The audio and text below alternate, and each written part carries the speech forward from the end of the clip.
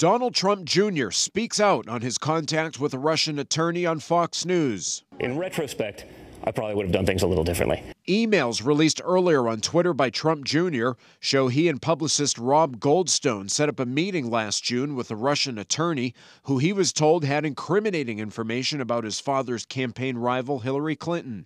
Goldstone said it's part of Russia and its government support for Mr. Trump.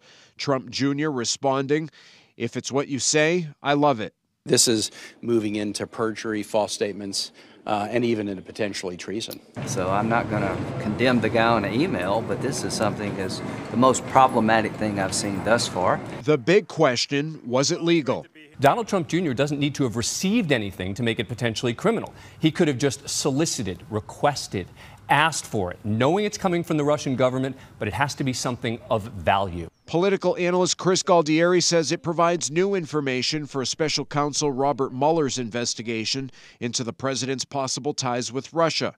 He says Trump Jr. releasing the email chain was a bizarre move. Especially because it essentially confirms a lot of what people have been saying in the last few months, and in some cases as far as back as last year, which is that there was contact between the Trump campaign and people in the Russian government. In a statement, the president says his son is a high-quality person and he applauds his transparency. Live in the studio, Mike Cronin, WMUR News 9.